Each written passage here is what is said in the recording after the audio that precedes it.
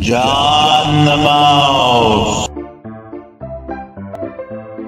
A 1955 Mack LTL 235 horsepower Cummins NT 6B engine. It has a 5-speed Mack TR720 and a brown Lipe 8035G auxiliary 3-speed.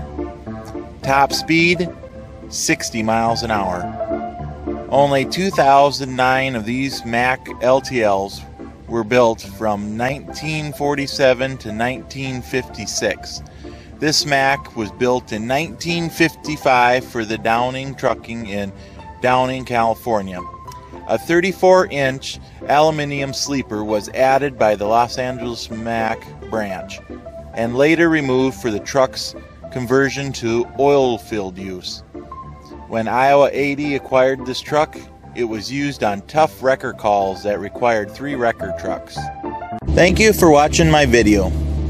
I do have more for you to view. Just press on the button. And if you'd like to subscribe to stay up to date, you can push that button too.